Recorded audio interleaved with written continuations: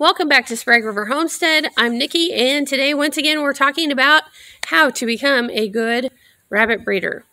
So step 4 can kind of be done at the same time that we're ordering our standard and getting ready for that, and that is going to come down to researching feed.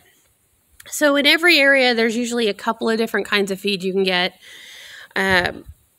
Some areas obviously have more than others. I think in our area now we have access to 4 or 5 different feeds. But this is a good time to be figuring out exactly what the nutritional requirements for your rabbits are, what kind of feed your local feed stores are carrying, and how often that feed is getting changed out. I know in some of the bigger box stores, your Tractor Supplies, your Wilcos, and that kind of stuff, a lot of times the feed sits there for a really long time. So you might not want to go with a bigger box store. Feed stores, smaller feed stores usually have fresher feed. But you want to find out, is it milled locally?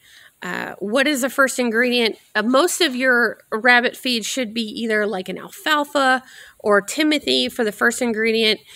But look into your quality. Do some Googling. Find out, has there been recalls?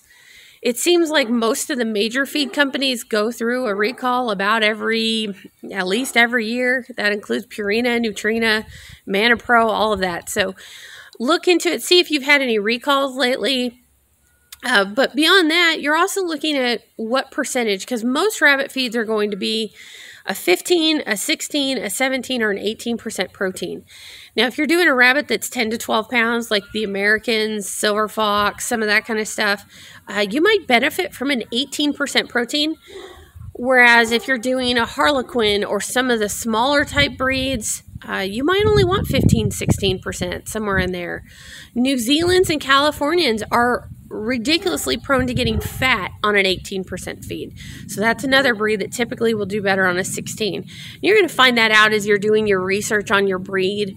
And in one of these next steps, when we're actually talking to some breeders, you're going to get a better feel for what they need. But in the meantime, while we're waiting to get to those next steps, make sure that you're just researching what's available, what the price point is, what the ingredients are, and how fresh that feed's going to be, because these are all really important things to know. Fiber is also a really big thing. So if you're getting a feed that's low in fiber, you may have to go up in protein, kick in some hay, and bring all that back down to where the level you actually want it to be. So that's it for this week. We will be back next week with the 5th step.